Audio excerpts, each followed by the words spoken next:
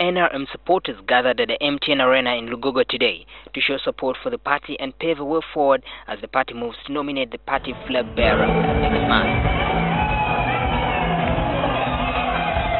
The party organized this activity in all divisions of Kampala, starting off with the Central Division.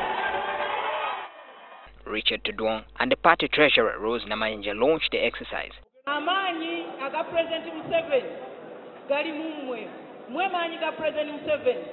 Speaking to journalists on the sidelines of the event, Tudwong stressed that the party was set for the primaries. All materials are ready and everything is set.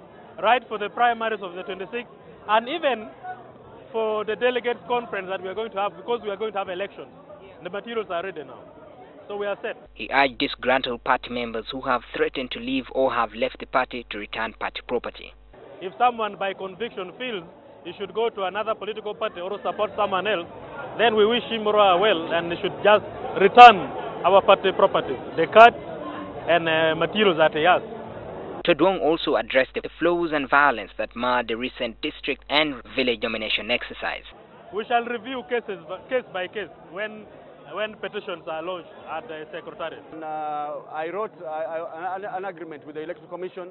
If they defeat me, I will not stand as independent. But I did not say if I'm stolen, I will not stand as independent. So that is a challenge, and we're waiting for the Electoral Commission to come out with a stand, and we move as NRM. The party shall start off its parliamentary primaries on the 26th of this month, while the nomination of the president shall be on the 3rd of November, a day after the National Delegates Conference endorses the flag bearer. More research all, NTV.